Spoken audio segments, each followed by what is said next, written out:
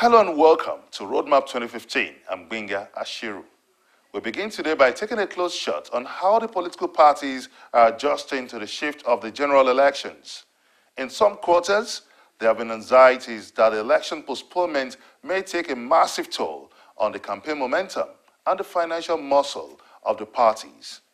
Against the backdrop of the election postponement, there have also been speculations that some powerful cabals are contemplating an interim government to midwife the transition. But the Attorney General of the Federation, Mohammed Adoke, has discarded the speculation, saying there is no provision for such interim government in the Nigerian constitution. Also, the national chairman of the PDP, Adamu Muazu, in a rather dramatic twist of fate, gives INEC a vote of confidence, which was quite contrary to what the director of campaign organization of the Jonathan Group said just recently. Take a listen to this. Indeed, we have noted the reactions that trailed this postponement, particularly the very subjective statement from the opposition leaders alleging that our great party and the government masterminded the postponement to favor PDP.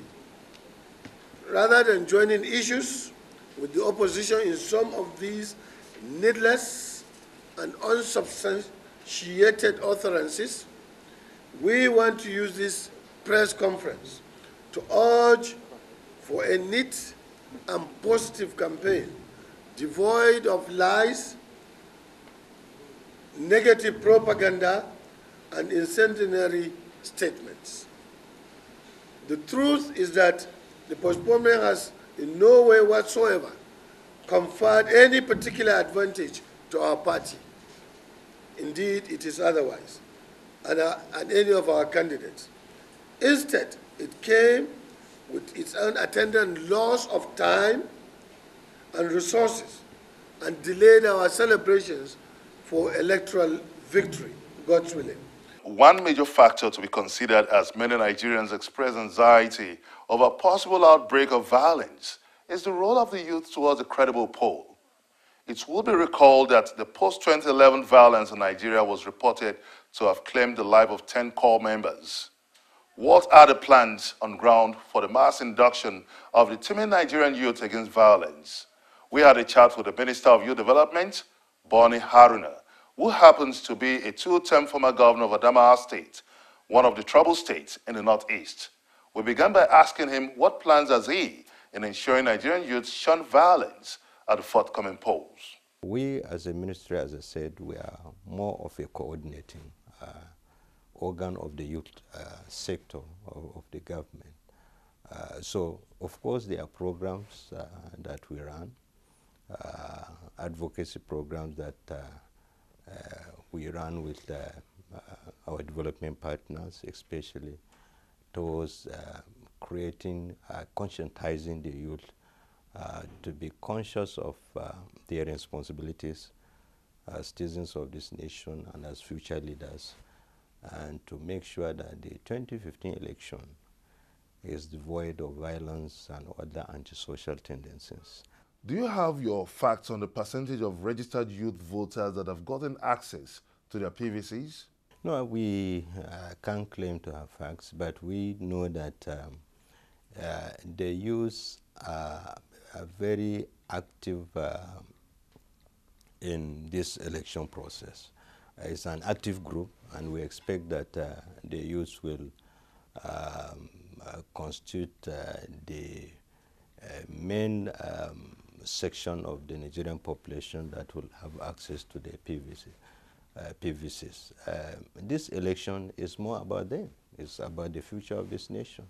In the previous years, the youth are becoming more synonymous with electoral violence now, since they seems to be at the center stage of electoral violence. So what plans do you have to have a mass induction of the Nigerian youth against violence? We have had so many programs in the ministry, capacity building programs, educative programs, even our citizenship and leadership training center is involved in that. We've always been conscious of the fact that the youth are always victims of violence as much as also the actors in violence, you know. And it is with that kind of consciousness that we've come out with several programs, you know, as I've told you before, with our development partners, to bring to the fore the importance of them to play within the constitutive and regulative rules and be socially responsible. Because if in the process of this election you lose your life, or you lose, you are hurt to a point that you cannot be useful to yourself, then you would have lost everything.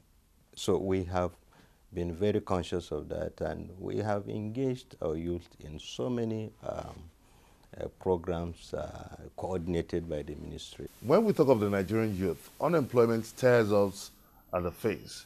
And what are your plans to actively engage the Nigerian youth? Avenues have been created, jobs have been created through this kind of process. If you go to even the power sector, there's an entrepreneurship program for which Nigerian youths are benefiting. About 7,400 youths have benefited from a recent program that was launched by the Ministry of Power in the power sector. The idea is to create skilled labor for the power sector, and so many others. And this approach has tended to be responsible for the about 1.4 million jobs that we are, this government has always talked about, you know, through other programs like You Win and what have you.